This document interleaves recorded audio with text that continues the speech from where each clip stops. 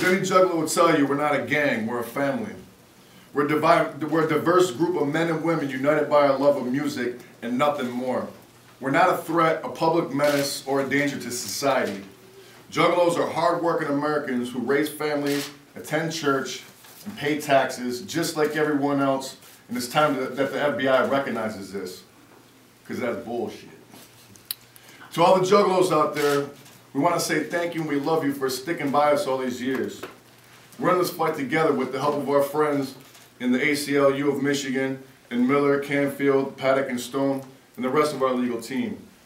We will prevail in this fight to clear the Juggalo family name. Because not to would be bullshit. Thank you. Thank you, our entire legal team, everybody involved in it. We thank you from the bottom of our heart, and we cannot thank you enough for standing up for us.